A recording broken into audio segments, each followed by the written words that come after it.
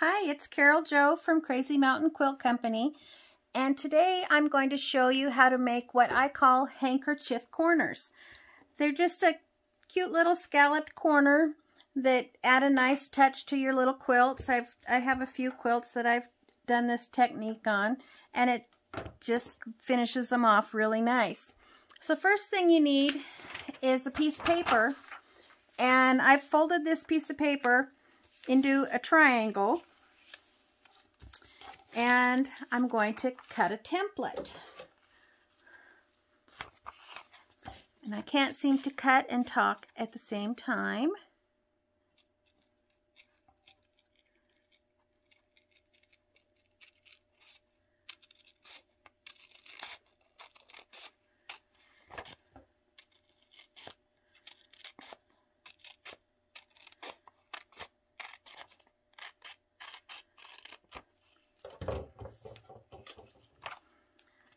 So open your template up and see if it's something that you think you'll like on your quilt.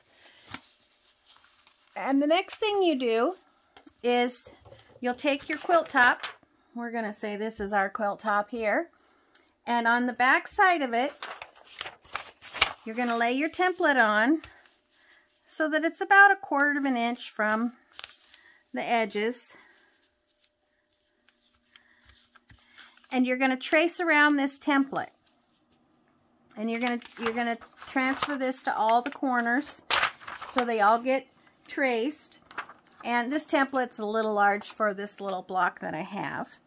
The next thing you're going to do is you're going to take your batting and your backing and put them together so that the batting is on the wrong side of the backing.